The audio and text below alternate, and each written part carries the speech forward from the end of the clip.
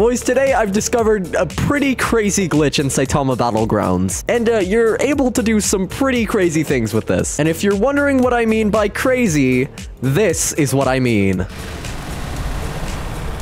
Yeah, what just happened?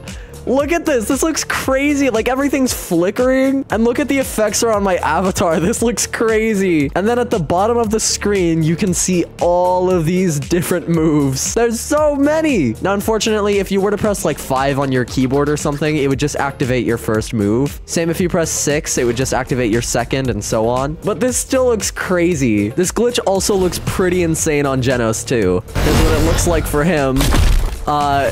Yeah, I don't even know what's happening, bro. Yeah, and then this happens.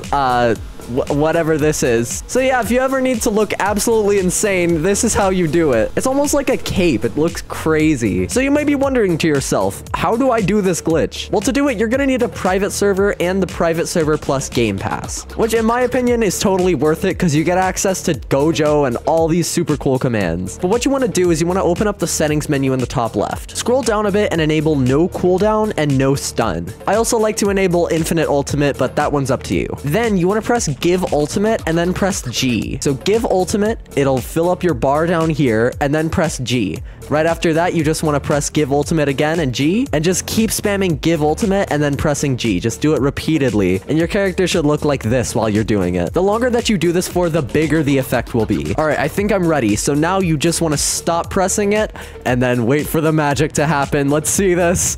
Boom! This looks absolutely insane. It's so broken, I literally can't even hear my game anymore. It just stopped rendering sound. Another character that this works really well for is Sonic. Shout out to my boy Holy Grail who discovered this before me. But yeah, it was essentially discovered that you can do some pretty crazy effects with Sonic. And here's what that looks like.